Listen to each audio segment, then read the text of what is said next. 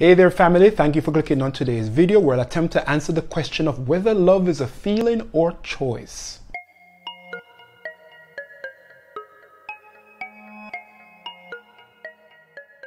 If you're new to my channel, my name is Peter Gordon and I'm a graduate student working towards what I hope will be an eventual doctorate in clinical psychology. I also happen to be a life and a health and wellness coach, and I make videos on mental health, philosophy, fitness, wellness, and everything I hope can help you to lead your most profound life. And while you're here, don't forget to hit the subscribe button as well as notification bell so that you're notified each week when I post a brand new video. Also feel free to share this video, like it, comment on it, and all that good stuff. Now let's get into the heart of today's topic. So today I'm going to be talking or attempting to answer the question, the age-old question that is love a feeling or is it a choice? Now before I get into this, let me first put out this little disclaimer. The opinion or opinions I'm about to share belong to me and are based purely on my experience and shouldn't be really taken as gospel. Now if you agree with my viewpoint, good to go, but if you don't, still good to go. So with that out of the way, let's get into it. So we've seen this story play out a million times. We've seen it in our personal lives and in society in general. You know, two people meet either by happenstance through a dating app or by friends hooking them up. And there is this undeniable chemistry and a spark between them, right? The spark is so intense. Really, we should describe it as like a roaring fire. Now, some people describe the spark as butterflies in their stomach. And, you know, and right then and there, they knew this person was the one, you know, that one person they've been searching their whole life for. And then just like that, a relationship is formed. Now it may lead to marriage or just a committed relationship. You know, so things then from there go well for some years, and then just like that, something switches. And a relationship that appeared unbreakable seemingly just fizzles out overnight. And this leaves you the question of how does one go from being the apple of someone's eyes to persona non grata, you know, the bane of their existence, in what can feel like the blink of an eye. Now this scenario has played out in my personal life and that of many friends.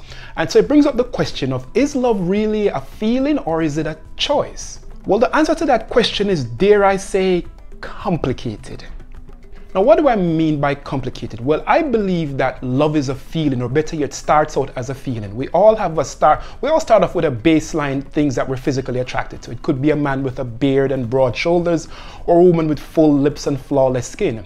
Then from there we become enthralled with their intangibles, such as their perceived intelligence, their caring attitude, work ethic, and so on.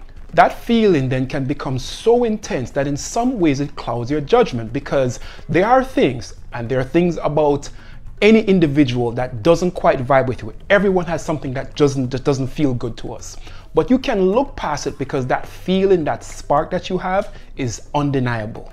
And that feeling creates the phase we like to call the honeymoon phase in a relationship. Now the honeymoon phase can last, say, for a very short time, or in some cases for years. Now here's my little 2 cents. That honeymoon phase, though real and it's a legitimate feeling, is not entirely love. I'll say it again. The honeymoon phase, however long it lasts for, is not entirely love.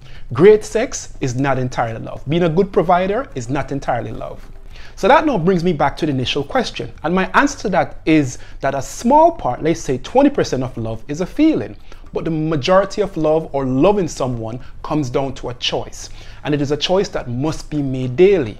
You see, no one is perfect. And at some point, their flaws, whether big or small, are going to aggravate the living daylights out of you. And it's going to leave you with a simple choice of, should I stay or should I go? Look. Relationships take work. Yes, total cliche statement, you've probably heard it 1,000 times, but they really do take work.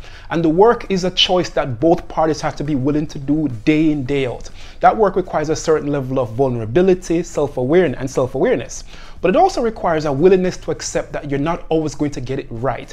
And there will be obstacles, but you accept that the obstacles are the way, because at the end of the day, it's all about the journey. Now, I've failed in relationships and even in my marriage, not because the feeling of love disappeared. Really, I failed because I neglected to make the choice to love each day. So yes, family, I believe that a majority of love is a choice and not a feeling. So until next time, family, stay well. But hey, before you go, don't forget to hit the subscribe button, which is my face right there. Or if you want to check out some of my other videos, click any one of these 2 boxes right here. As always, family, stay well.